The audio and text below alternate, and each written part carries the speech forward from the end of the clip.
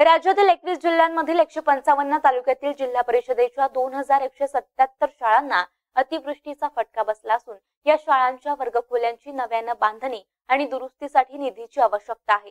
त्यामुळे राज्याच्या शिक्षण विभागाकडून या सर्व बाबींसाठी 57 कोटींचा निधी देण्यात येणार आहे, अशी घोषणा शालेय शिक्षण मंत्री आशिष शेलार यांनी केली। गेल्या 2 दिवसांपासून शिक्षण विभागाकडून राज्यातील अतिवृष्टीबाधित शाळांचा आढावा घेण्यात आलाय। यानंतर ही घोषणा करण्यात आली आहे। पूर परिस्थिती ओसरल्यावर विद्यार्थ्यांचं शैक्षणिक नुकसान होऊ नये म्हणून शिक्षण मंत्री आशिष शेलार यांनी सांगली, सिंधुदुर्ग आणि कोल्हापूर वगळून पूरबाधित जिल्ह्यातील संबंधितांची आढावा बैठक घेतली। यावेळी शेलार म्हणाले की अतिवृष्टीमुळे जिल्हा परिषदेच्या 2177 शाळा बाधित झाल्या आहेत। त्याचा फटका 1,63,275 विद्यार्थ्यांना बसेल असा अंदाज आहे। त्यामुळे जिल्हा परिषदेच्या शाळांच्या 53 पूर्ण वर्ग खोल्याचं तातडीने बांधकाम करावं लागणार आहे। सुमारे 2000हून अधिक शाळांच्या वर्गखोल्यांची दुरुस्ती करावी लागेल।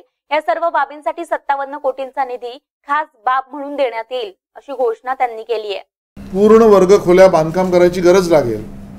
हे पूर्ण वर्गखोल्याच स्थिती बरोबर नाही, गंभीर आहे किंवा पडले आहेत असे जवळजवळ 53 वर्ग आहेत अशी प्राथमिक माहिती मिळाली आहे।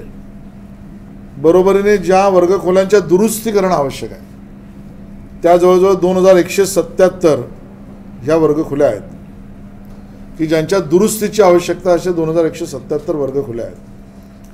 त्याला किती निधी लागेल असा सुद्धा प्राथमिक अंदाज आम्ही आमच्या अधिकाऱ्यांच्या मार्फत घेतला।